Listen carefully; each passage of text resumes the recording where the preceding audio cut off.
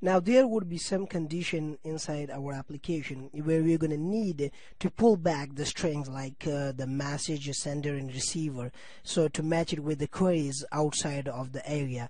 So to do that, we're going to have to select it from the table, and we're going to have to run a query that would be actually a selective query. For that purpose, we actually use in Android SQLite database, we use a concept of cursor. Cursor allows us to select the queries from the database within a very finite set of area. So what I'm going to have to do is I'm going to create a cursor in here. I'm just going to press enter, and so I'm going to use a public cursor, that will be, and get string sender string receiver. So I'm going to only pull that receiver and sender from that one. That's it. Now it is asking to add the return statement in here. So in order to pull back something, or in order to insert something, we're going to have to get the permissions of that database, that is get writable database. So for that purpose, what I'm going to have to do is I'm going to use SQLite database. DB is equal to get writable database. That's it. I'm going to save it. I'm going to create a string to hold on a query for selecting something from the database. So string select query is equal to, I'm gonna use like select from, and then plus table name messages, that is actually the table name. So select every row and everything from the table name messages where message sender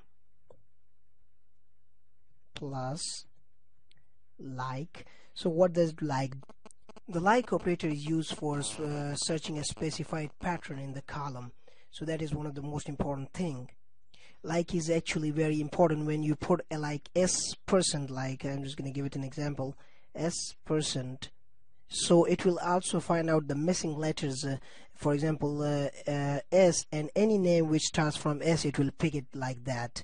So it is actually the purpose of like. So I'm going to use now plus like sender plus and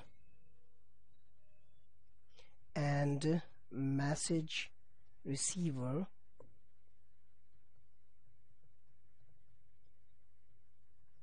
like receiver.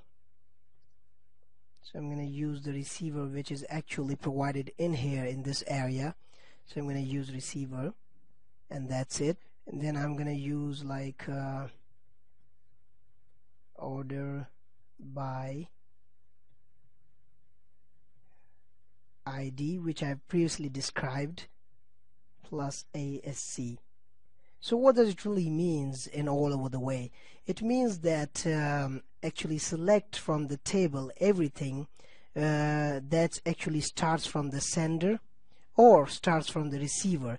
Means that the sender and receiver both should be packed up and should be ordered in ascending order by their index ID. Now the last thing I'm going to have to insert is the unimplemented method. So I'm going to insert the unimplemented methods, and here we have now the unimplemented method. So this method means that if your database version is very old, then you should upgrade. And the next thing is that if the database version is not supportable, then you should drop it. So what you're going to have to do is you're going to have to use db dot xzsql, and then you're going to provide the drop database query in here. So I'm going to use table message drop, and that's it.